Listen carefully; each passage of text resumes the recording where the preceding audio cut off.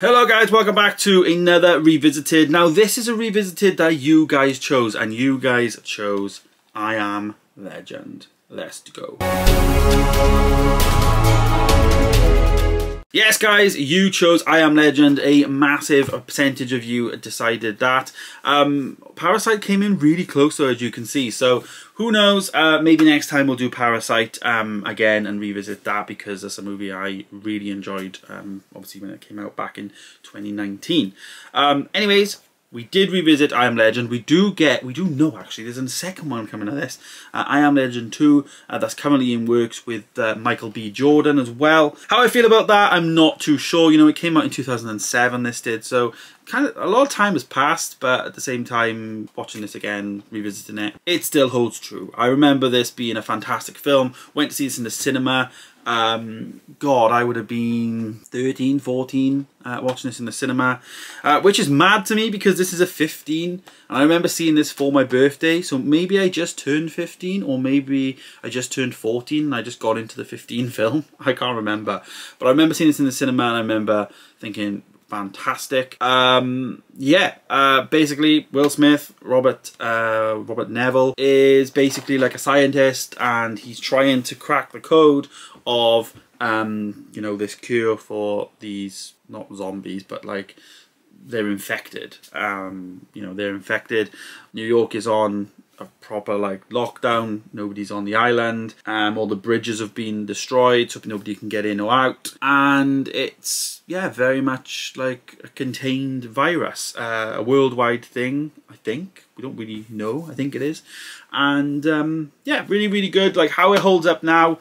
There is some things in there that, you know, don't hold up very well, and there is some scenes that do, like obviously the dog scene, really sad, you know, just takes you back to that, obviously with Sam, really sad scene. And then we also get then the actual look of the zombies or infected. You know, the CGI isn't there, you know, it is 2007, which is a good, like, well, I don't even know how long ago now that is, like 16 years ago. Christ, I'm old. But yeah, 16 years ago this film came out, so, you know, we're getting into nearly 2 decades now, and the CGI is questionable on times. You know, and it would be. It is one of those, like I say, it's a long time ago.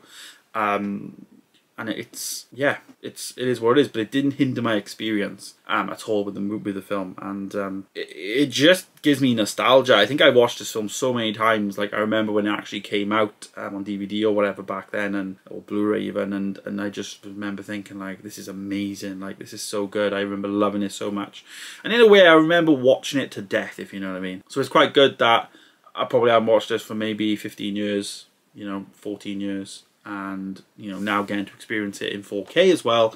You know, just wanted to give her another go. Speaking of the 4K though, that's one of the negatives really.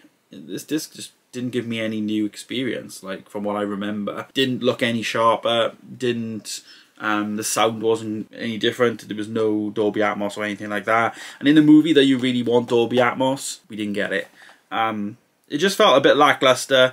I do actually want to check out the Blu-ray version of this, because this has the alternative ending. The alternative ending now is apparently going to be canon, because that, obviously the initial cinema ending is basically him killing himself. And if Will Smith's going to return now in the second one, then it means that the other ending needs to be canon. So it's really weird. You know, it's one of those that I think one of these films that shouldn't have been touched. In my opinion. So yeah, so I will be checking the Blu-ray out. I think the 4K was a bit lackluster. Didn't really look any sharp. Didn't notice anything different at all. Especially, I watched it the same night that I watched The Shallows, which is a video I've done recently. And The Shallows being a much newer movie, it was second to none in terms of quality on that disc versus this disc. So yeah, I will say that about it, but yeah. But for me though, I Am Legend definitely does hold up. It's a really good story. It's really good emotional levels there. Got the whole Bob Marley stuff and all that. And yeah, really enjoyed it. I'm actually going to give it a 4-star. For me, one of my favourite films, especially like apocalyptic stuff, you know, in terms of like zombies and infections and all that. One of my favourites. It's always going to be. And it's really good to have it now in my collection. 4K wise, I'm not 100% sure of. but you know, the film itself for me, 4-star is a fair score. But there it is, guys. There is my revisiting of I Am Legend. As I say, you guys voted for this. Stay tuned. Look on the community tab over the next couple of days. We'll put another poll up there, and you guys can vote on the next movie that I will review. I like doing it this way. You guys decide the content. So yeah. Thanks for watching, guys. Stay tuned for more, and let me know your thoughts down below. Subscribe if you're new, and I'll see you in the next one. Goodbye.